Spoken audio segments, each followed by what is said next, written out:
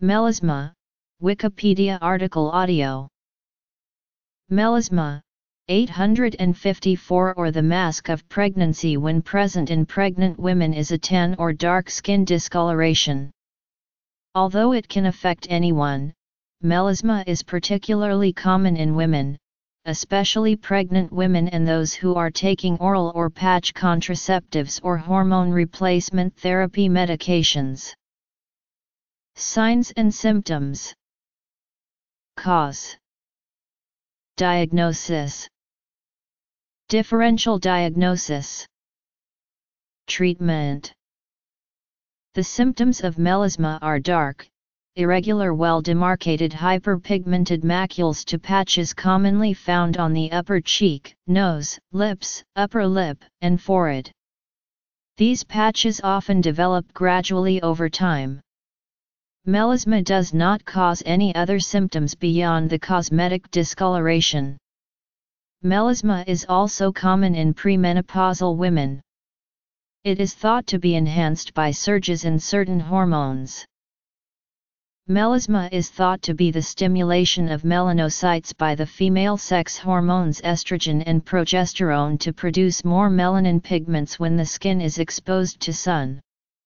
Women with a light brown skin type who are living in regions with intense sun exposure are particularly susceptible to developing this condition. Genetic predisposition is also a major factor in determining whether someone will develop melasma. The incidence of melasma also increases in patients with thyroid disease. It is thought that the overproduction of melanocyte-stimulating hormone brought on by stress can cause outbreaks of this condition. Other rare causes of melasma include allergic reaction to medications and cosmetics.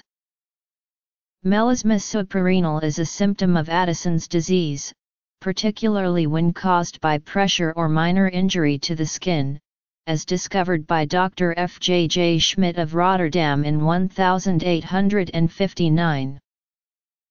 Melasma is usually diagnosed visually or with assistance of a Wood's lamp. Under Wood's lamp, excess melanin in the epidermis can be distinguished from that of the dermis. The discoloration usually disappears spontaneously over a period of several months after giving birth or stopping the oral contraceptives or hormone replacement therapy. Treatments are often ineffective as it comes back with continued exposure to the sun. Assessment by a dermatologist will help guide treatment.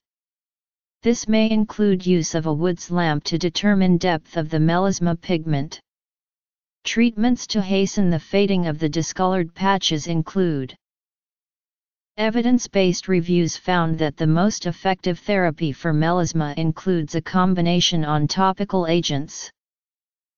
In all of these treatments the effects are gradual and a strict avoidance of sunlight is required. The use of broad-spectrum sunscreens with physical blockers, such as titanium dioxide and zinc dioxide, is preferred over that with only chemical blockers. This is because UVA, UVB, and visible lights are all capable of stimulating pigment production.